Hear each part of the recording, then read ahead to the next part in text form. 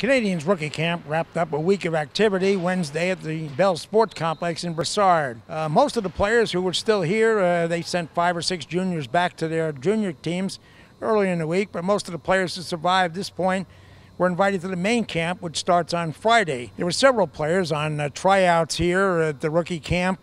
These are guys who weren't drafted. In some cases, they're players who are looking for their first pro contract. One exception is goaltender Michael McNiven. He's going back to the Owen Sound team in the Ontario Hockey League.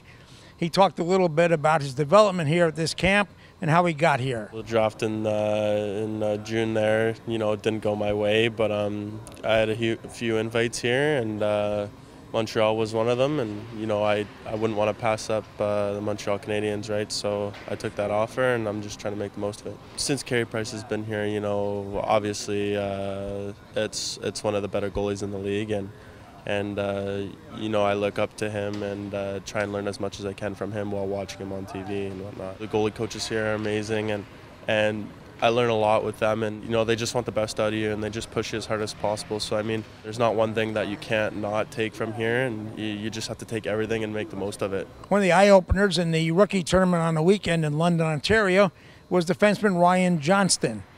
He's a guy with not a lot of size. He's a small, maybe 5'10", about 175 pounds, but he has speed and a good first pass. I try to get to the puck before anyone else, so size really doesn't come into a factor, obviously, if you're ahead of the play. So I try to get to the puck as fast as I can, and I also try to use that speed in the defensive end to try to separate people from the puck. I think I bring an offensive ability, a heads-up play, first passes, and then using my speed not only in the defensive zone but in the offensive zone to try to create plays and create space between me and the defender. He was invited to the development camp in July and decided to forego his final year at Colgate University when the Canadiens offered him a 2-year contract. I was just coming in here just trying to show what I can do, and I guess I had a good camp and they liked what they saw, and when they offered a contract, and I can't turn down the opportunity to play for the Montreal Canadiens, so it